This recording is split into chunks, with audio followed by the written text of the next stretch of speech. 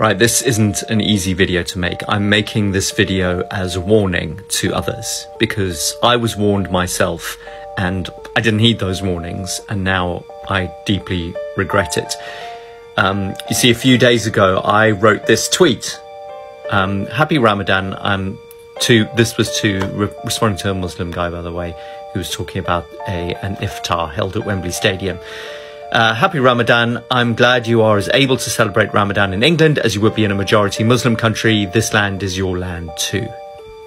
I was then warned by multiple, I assume, British people that Muslims wouldn't treat me kindly if they took over the country. They would throw you from a rooftop with no hesitation, says Roberto.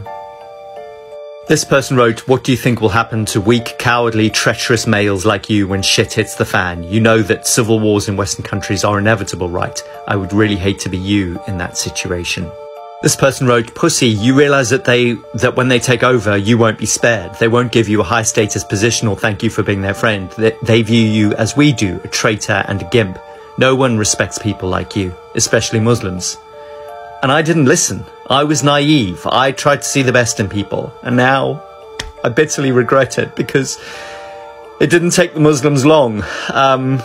They found out about these tweets and a pylon started. This terrifying Muslim message sent a cold shiver down my spine. You're a gem of a human being and we Muslims love and appreciate you. I'm an NHS doctor and I promise I'm too overworked and tired to try to take over anything. As you can imagine, I couldn't sleep after reading that.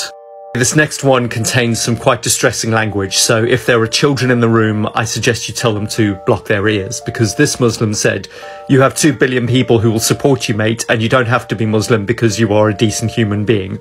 Absolutely shocking. Soon, the nasty and vindictive messages from Muslims were coming in so quickly I could hardly keep up. Rahima said, "We see you, we appreciate you, and we thank you." Now, we see you, I guess that means they're watching me or something. Asham Iqbal said, "You are a great human being, mate. You are not wrong. We are all humans." I don't know what he means by that, but it made me feel unsafe in my own home. So as you can see, the Muslims turned out to be much more sinister and scary than I could ever have imagined. So I just want to say happy Eid to everyone celebrating over the next few days. Screw the haters. And may the blessings of Allah fall upon all my wonderful Muslim brothers and sisters.